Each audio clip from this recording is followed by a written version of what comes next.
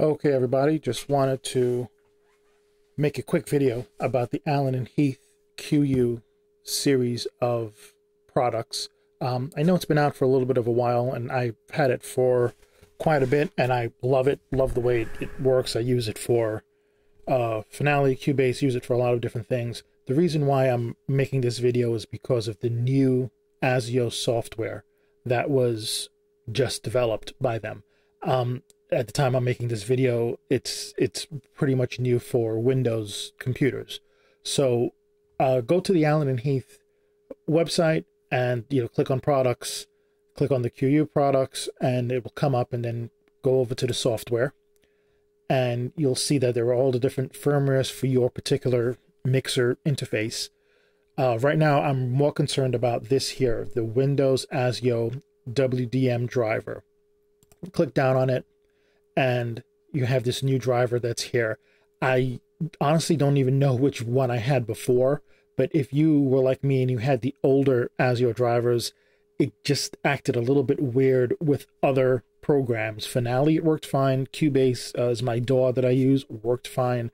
But when it came to doing things like OBS or Zoom or any sort of other devices or software, it just worked kind of wanky, and you had to do virtual cables and do a lot of different things to go around and make it work. Well, that's not the case anymore with this new driver.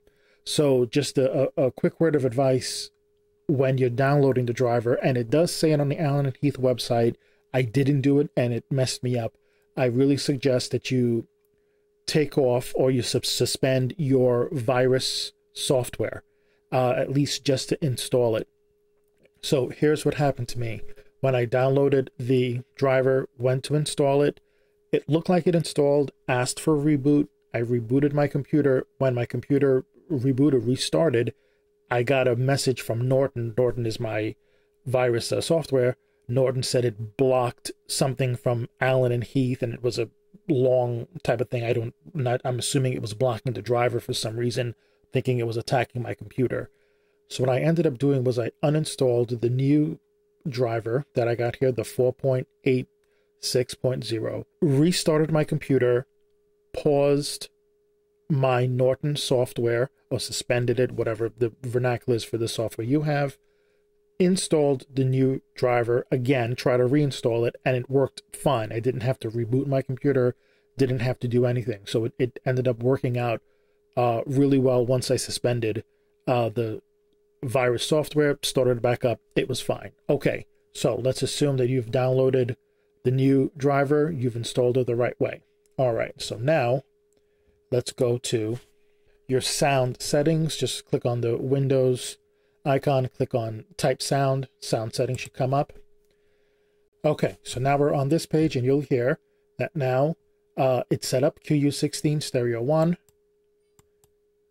and I'm not sure if you can hear that, but you have sound coming out. You see the meters going, and it's coming out of my speakers. Great, that's the way it was before. Now here is the part where stuff changed. The input. Choose your input device. You have to choose the one that says stereo out. I understand it's an input device. It's being called stereo out. Now with the new driver, you need to do something else. Let's go over to this video here. And what you have to do is click on your channels, go over to your left-right faders, the master, bring that up to Unity, and make sure that your gain is set up. I don't know if you can see that. All right, so your gain is okay. Compression's happening there, but you can see that the gain is happening. Great. Can probably come down a little bit. But if you go back to the screen, the computer screen, even though I am speaking into the microphone, and you see that I'm getting a signal through my channel 1, and I'm speaking into it, and my gain is fine, you'll notice that nothing is happening in Windows, right, where it says test your microphone. The next thing you have to do is not only do you need to do your left-right, but you also have to put up your fader. And previously, I know it seems really obvious right now, but previously in the previous drivers, you did not have to do that. It was just dealing with your gain. So now you'll see that your meters are going. Of course, your gain is still set, but your fader is now up. And as you can see in Windows, it is now receiving your input. So hopefully this helps. It took me a little while to figure it all out. Yes, it seems super obvious, and that's the way it's supposed to have been. But previously, it was not that way.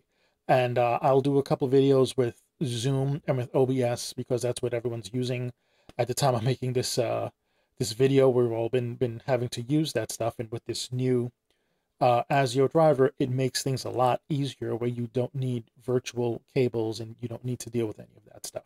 Okay, so I hope that this helps with the QU series of mixers. Talk to you soon. Thanks.